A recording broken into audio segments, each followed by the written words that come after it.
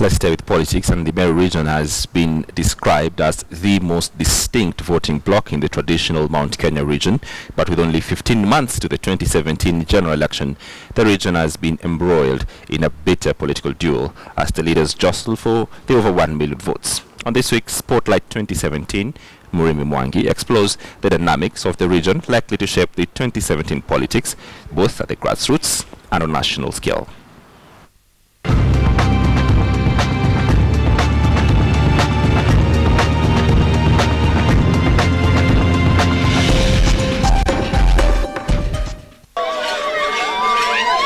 Arguably the most distinct voting bloc in the larger Mount Kenya region, Meru, Tharaka Nithi and by extension Embu counties have in the past been the arena for sustained local political duels. Influenced by national politics, the region's economic mainstay, the miraa crop, has been the subject of bitter political outbursts and a cause for a protracted diplomatic row between Kenya and her former colonial master Britain. But with barely 15 months to the 2017 elections, the Meru region has erupted yet again as political realignments emerge ahead of the polls. Sasa wakati tumepatana sisi zote tuko kitu kimoja, sasa ndipo tunakuja sasa tena na porojo.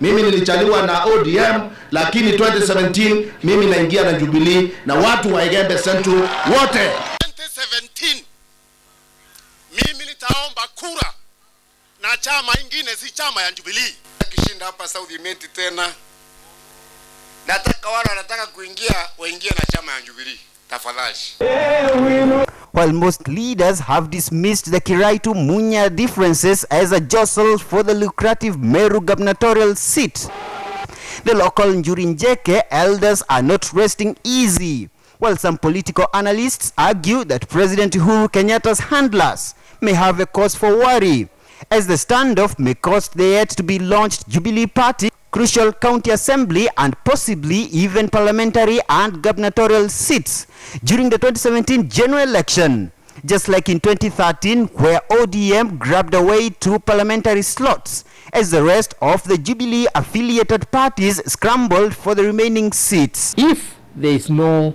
clear democratic nomination system, then you'll have the discontented or the defeated coming back and defeating the dominant party because they will be popular among the people. Wengine wanasema ati wanataka president, hata hawajui kama watakuwa governor tena.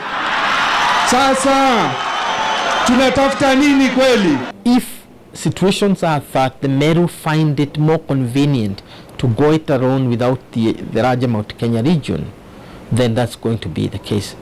But the history of this relationship is such that it doesn't work.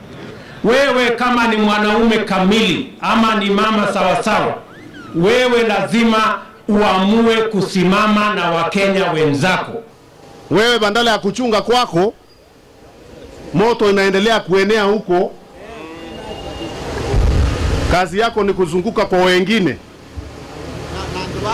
Na ukibebana na psychophants ambao wanaenda wakikuimbia kwa kila mkutano.